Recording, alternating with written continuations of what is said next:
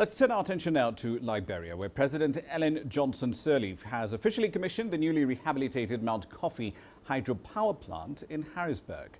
The Liberian president lauded the country's local and international partners for the implementation of this hydropower project. The rehabilitation of the Mount Coffee plant is estimated to have cost $357 million since it officially started in May 2012.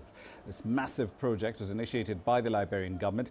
It was partly funded by them in cooperation with friendly governments and institutions including the Millennium Challenge Corporation of the United States, the European Investment Bank, as well as the governments of Norway and Germany. A few months ago, the cost of electricity was about 54 cents per kilowatt hour, as pointed out, the highest in the world.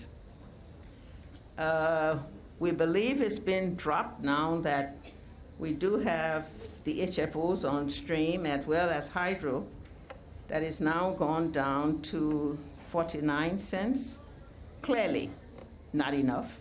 So what it means for me, it means that I can now study my lesson under electricity 24 hours and become a better student and a more responsible citizen. And my family business will be more productive. Security at night will be improved.